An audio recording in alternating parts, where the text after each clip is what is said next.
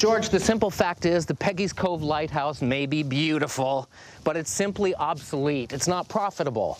And anytime a cultural artifact isn't profitable, it should be destroyed. Niagara Falls, I get, it contributes energy, but what does Green Gables contribute?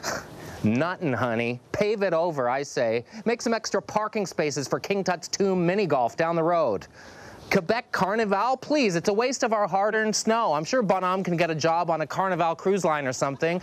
And the CN Tower, I'll be seeing you later, bud. It's a waste of airspace, unless you turn it into something interesting, like, I don't know, a lighthouse.